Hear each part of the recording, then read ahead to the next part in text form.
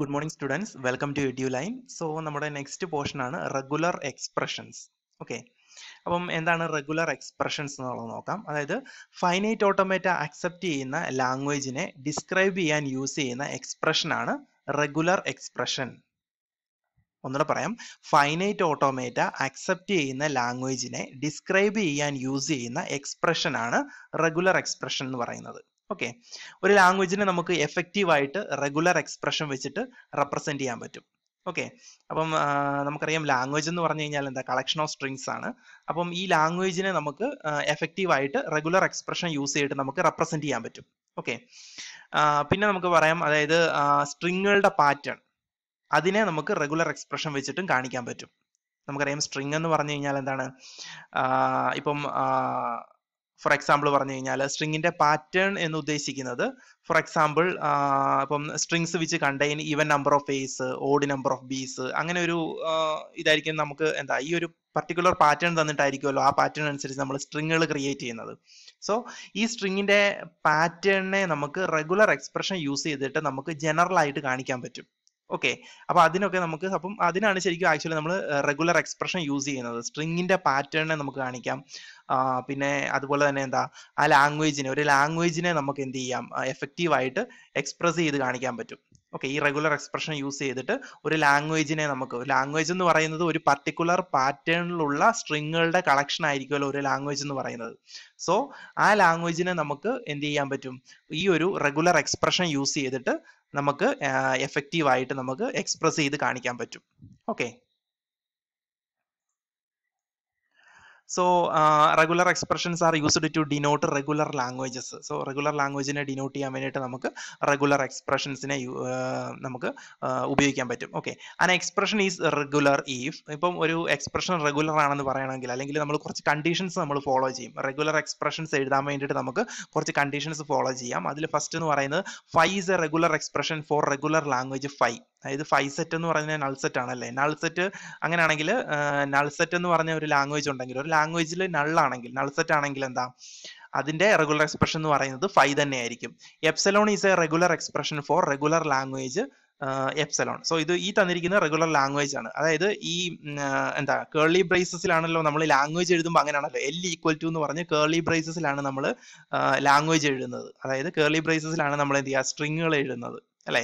So ഇങ്ങനെ കാണിക്കുന്നത് എന്താണ്, ലാംഗ്വേജ് ആണ്. സോ ഈ ഒരു ലാംഗ്വേജിൽ എപ്സലോൺ ആണ് ഉള്ളതെങ്കിൽ അതിന്റെ റെഗുലർ എക്സ്പ്രഷൻ എന്ന് പറയുന്നത് എപ്സലോൺ തന്നെ ആയിരിക്കും, നൾ സ്ട്രിങ് അല്ലെ. Okay, then if A is an element of alphabet, ഇത് സിഗ്മ അല്ലെ, സിഗ്മ എന്ന് പറയുന്നത് നമ്മുടെ ആൽഫബറ്റ് ആണ്. So A is an element of sigma, sigma represents input alphabet, A is A regular expression with language A. Okay, then A and B are regular expressions. A plus B is also regular expression. A യും B യും regular expression ആണെങ്കിൽ A plus B നമുക്ക് regular expression എന്ന് പറയാം. Okay, അല്ലെങ്കിൽ ഇതിനെ A plus B അല്ലെ A or B എന്ന് പറയാം. A or B is also a regular expression in the language A B. അപ്പൊ ഈ A plus B എന്ന് എഴുതുന്നത് A or B എന്നുള്ള മീനിങ്ങിലാണ്, ഒന്നുകിൽ A അല്ലെങ്കിൽ B. ഓക്കെ, ഇനി then if A and B R regular expressions, A B is A regular expression. അപ്പം എയും ബിയും റെഗുലർ എക്സ്പ്രഷൻ ആണെങ്കിൽ എ ബി എന്ന് പറയുന്നത് റെഗുലർ എക്സ്പ്രഷൻ ആയിട്ട് എടുക്കാം. അപ്പൊ എ ബി എന്ന് പറഞ്ഞു കഴിഞ്ഞാൽ കോൺകാറ്റിനേഷൻ ഓഫ് എയും ബിയും, എയുടെയും ബിയുടെയും കോൺകാറ്റിനേഷൻ ആണ് എ ബി എന്ന് പറയുന്നത്. ഓക്കെ, അതായത് എ ഡോട്ട് ബി നമ്മൾ എഴുതില്ല, അത് തന്നെ A B. Then if A is A regular expression, A star is also A regular expression. അപ്പം എ സ്റ്റാർ എന്ന് പറഞ്ഞു കഴിഞ്ഞാൽ 0 ഓർ മോർ ടൈംസ് എ എന്നാണ്. അതായത് 0 ടൈം എ വരാം എന്ന് പറഞ്ഞാൽ എ വരാതിരിക്കാം, ദാറ്റ് ഈസ് എപ്സലോൺ അല്ലെ. 0 ടൈം എ വരിക എന്ന് പറഞ്ഞു കഴിഞ്ഞാൽ എന്താ, എ വരാതിരിക്കാന്ന്. അപ്പൊ അതിനെ ഒന്നുമില്ല എന്നുള്ള, അപ്പൊ അതിനെ റെപ്രസെന്റ് ചെയ്യാൻ വേണ്ടി നമുക്ക് എപ്സലോൺ യൂസ് ചെയ്യാം. സോ 0 മുതൽ 0 ഓർ മോർ ടൈംസ് എന്നാ അല്ലെ. അപ്പം എ സ്റ്റാർ എന്ന് പറഞ്ഞു കഴിഞ്ഞാൽ എപ്സലോൺ വരാം, എ വരാം, എ വരാം, എ തന്നെ 3 തവണ വരെ, എ 4 തവണ, എ 5 തവണ, എ 6 തവണ, എ 7 തവണ, അങ്ങനെ എ എത്ര തവണയിലും വരാം. അങ്ങനെയുള്ള പാറ്റേൺസിൽ ക്രിയേറ്റ് ചെയ്യുന്ന സ്ട്രിങ് ആണ് അവിടെ വരുന്നത്. So if A is A regular expression, A star എന്ന് പറയുന്നത് എന്താണ്, is also A regular expression. So ഇതാണ് കണ്ടീഷൻസ് എന്ന് പറയുന്നത്. ഈ ഒരു കണ്ടീഷൻസ് സിമ്പിൾ ആയിട്ട് മനസ്സിലാക്കാൻ പറ്റുന്നേ ഉള്ളൂ കണ്ടീഷൻസ്. അപ്പോൾ നമുക്ക് ഇത് സിമ്പിൾ ആയിട്ട് മനസ്സിലാക്കാൻ പറ്റുന്ന ഒരു കണ്ടീഷനാണ്. ഇനി കുറച്ച് എക്സാമ്പിൾസ് ഒക്കെ നോക്കി കഴിഞ്ഞാൽ നിങ്ങൾക്ക് മനസ്സിലാകും എങ്ങനെയാണ് റെഗുലർ എക്സ്പ്രഷൻ, ഒരു ലാംഗ്വേജിന്റെ റെഗുലർ എക്സ്പ്രഷൻ നമ്മൾ എഴുതാൻ പോകുന്നത് എന്നുള്ളത്. ഓക്കെ,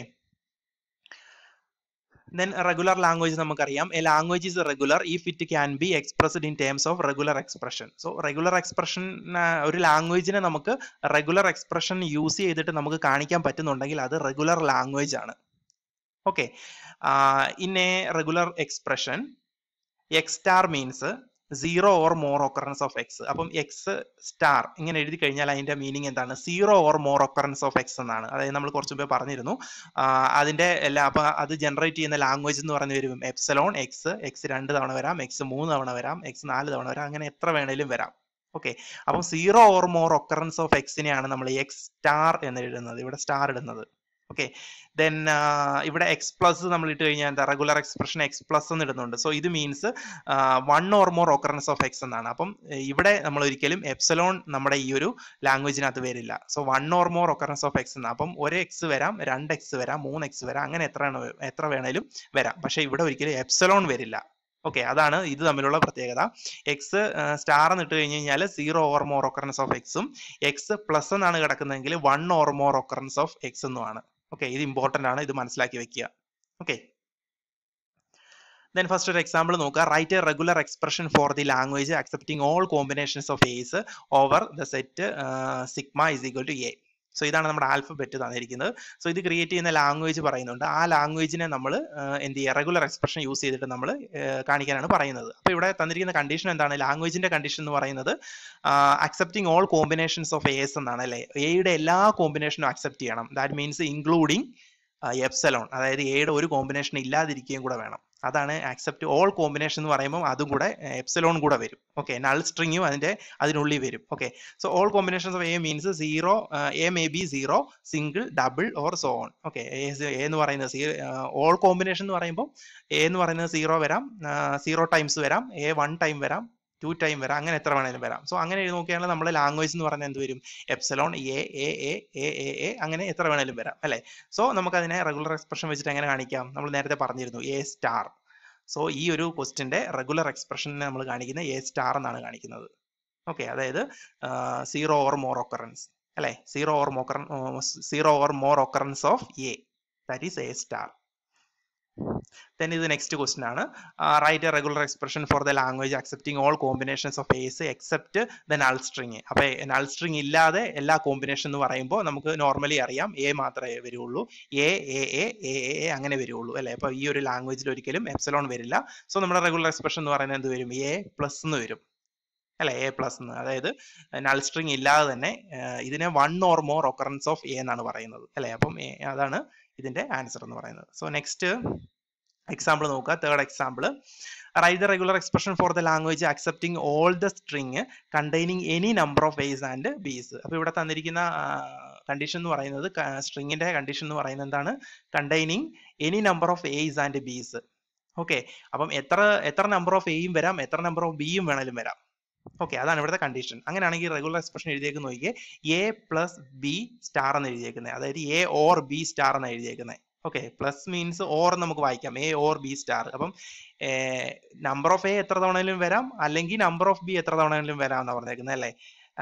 എസ് ആൻഡ് ബീസ് രണ്ടും വരാം, രണ്ടും നമുക്ക് പറ്റും. അപ്പം എ എന്ന് പറയുന്നത് എത്ര തവണ വേണേലും വരാം, ബി എന്ന് പറയുന്നത് എത്ര തവണയിലും ആകാം, എയും ബിയും. ഓക്കെ, ഇവിടെ കോമ്പിനേഷൻ എയും ബിയും ആണ്. ദെൻ അത് എത്ര തവണ വേണേലും, രണ്ടും എത്ര തവണ വേണേലും വരാം എന്നുള്ളതാണ് നമ്മൾ ഈ ബ്രാക്കറ്റ് ഇട്ടിട്ട് മുകളിൽ സ്റ്റാർ ഇട്ടിരിക്കുന്നത്. സ്റ്റാർ എന്ന് പറയുന്നത് നമ്പർ ഓഫ് ഒക്കറൻസ് എത്ര തവണയിലും വരാമെന്നാണ്. അപ്പം ഓൾ കോമ്പിനേഷൻ അല്ലേ ഇവിടെ വരുന്നത്. അപ്പോൾ ഓൾ കോമ്പിനേഷൻസ് എന്ന് പറയുമ്പോൾ ഇൻക്ലൂഡിങ് എപ്സിലോൺ കൂടെ വരും. സോ ഇതിന്റെ ലാംഗ്വേജിനെ നമുക്ക് എഴുതി കഴിഞ്ഞാൽ എങ്ങനെ വരും? Epsilon A B B B A B B A B B A B അങ്ങനെ എത്ര വേണേലും വരാം. ഇതൊരു ഇൻഫിനിറ്റ് ആയിട്ടുള്ള ലാംഗ്വേജ് ആണ്, അല്ലേ?